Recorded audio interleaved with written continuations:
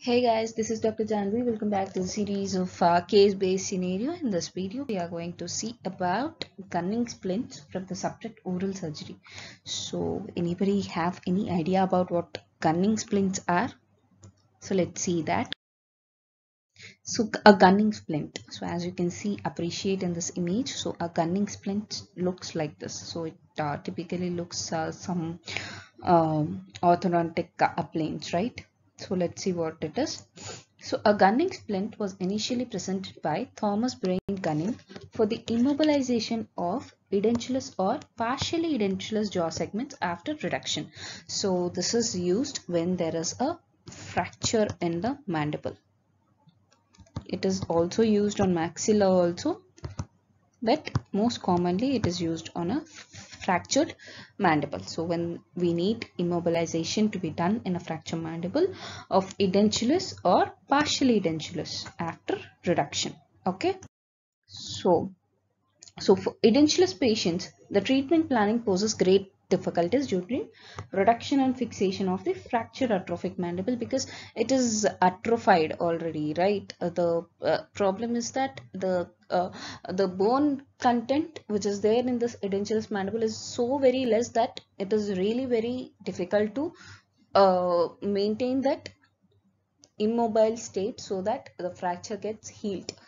So due to edentulism, guidelines provided by occluding teeth for reduction and fixation of fracture are absent. Okay, so that is the main reason it is difficult. Okay, so open reduction of fracture site is not helpful due to compromised medical condition of the patient at older age. So mostly edentulism occurs in older age, so open reduction is not helpful due to the medical conditions people have in that age. The denture bearing area of the edentulous mandible is more easily fractured and has less possibility of rapid and uneventful healing. So for such condition, closed reduction and fixation of fractured segment with gunning splint type of is preferred over open reduction technique. So it holds together the fractured segments of the mandibular bone and immobilizes the jaws in occlusion. Okay. So this is the gunning splint. So this is how the appliance looks. Okay, so it consists of a monoblock. Okay, monoblock resembling two bite blocks joined together. So these are the two bites. So here you can appreciate. So these splints take form of a modified dentures with bite block placed in the posterior region and a space in the incisal area, which facilitate feeding of the patient. So immobilization is carried out by attaching the upper splint to maxilla by peralveolar wiring and lower splint to the mandibular body by circumferential wires. So these are the wirings that we use. So you can appreciate that here. Upper splint is immobilized by peralveolar wiring and lower splint to the mandibular body by circumferential wires. So intermaxillary splinting can be done by connecting two splints with wire loops or elastic bands. So here it is. The two splints are connected with wire loops or the elastic bands. Okay. So fabrication. So let's see. So these are the impressions of the edentulous mandible and a maxilla. So impression of the fractured mandible and is made with irreversible hydrocolloid impression material, while for that of maxillary arch it is made with medium fusing impression compound. Okay, so irreversible, so alginate impression is taken and this is made with a primary impression technique. Okay, so it is immediately poured in dental stone to obtain the cast. So these are the cast that is obtained. So you can appreciate a crack here. So as we know, the fractured mandible is fractured. Okay, but in a cast we do not get like this. So what we'll do for this crack to appear, the mandibular cast is altered into two parts exactly the same way as the fracture is in the patient's mouth. Okay, we do that by our hands. Okay, so on this altered cast, what we do, the bases are fabricated and occlusal rims are made, because that then only we'll able to make the patient occlude properly, right? So approximate jaw relation is made by clinical judgment and then occlusal rims are altered. Okay, Then, so after the occlusal rims are altered, denture base is poured, occlusal rims are made in occlusion, and a central thing is put for feeding. So one anterior opening is made in the rims for feeding purpose, and posteriorly interlocking mechanism is provided to avoid any movement between the two splints. So you can see it is very much interlocked. So the splints are made in heat cured acrylic resin. Then the arch bar is incorporated on buccal side of each splint with the help of self cured acrylic resin. So an arch bar is made on the buccal side. Okay, buccal side here on the resin.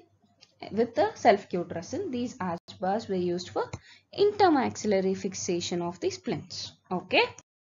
So after placing the arch bars, it looks like this. So we have unwaxed it, demounted. Okay, everything is done. So the splints are checked in the patient's mouth for extension and frenum relief. We check these in the patient's mouth. Then finishing and polishing is carried out and disinfected in glutaraldehyde solution. Okay. So the fixation. So as you can see, the splints are being fixed into the mandible and maxilla of the patient here. Okay, so after fixation, it looks like this in the mouth and it looks like this on an OPG. Okay, so here you can see the appreciate this arch bar, right? And there is fixation here. Okay, and there is fixation intermaxillary also. There is fixed. Okay, so this intermaxillary fixation you can appreciate here more. This fibrous bands and all, right? So the advantages are it does not require any surgical exposure of fracture site, is not required, can be used in both dentulous and edentulous patients. So this is important. Okay, in edentulous cases, even the previous dentures can also be used as splints to stabilize the fractured segments if the fracture line is present in the denture bearing area. So if the fracture line is present in the denture bearing area, previous dentures can also be used. There is no need of making new dentures. So it is minimally invasive technique, right? Then coming to the disadvantages. Disadvantages are inadequately secured splits if circummandibular wires are placed too close to the fracture site. So inadequately secured if the circummandibular wires are used in the mandible, right, to fix the mandible. So if they are placed too close to the fracture site, there is inadequately secured splits. Then contraindicated in unfavorably displaced fractures. So contraindicated in unfavorably displaced fractures. Then this is important. Okay. The splints may become foul if proper oral hygiene is not maintained. So proper oral hygiene is required for the patient. Then coming to a clinical scenario. So a 62-year-old patient suffered injuries to his lower half of the face that suggests mandibular fracture on examination. So a patient is a geriatric patient. Okay, lower half of the face suggests mandibular fracture on examination. The most appropriate manner of management of patient when there are no teeth. Edentulous patient. So an edentulous patient, the most appropriate will be, as we have seen, it is gunning splint. Okay. So if you like our video, do subscribe to our YouTube channel. You can also follow us on our Instagram at DOCSHAALA for dental content and at DOCSHAALA medical for medical content. You can also find us on Telegram. Thank you.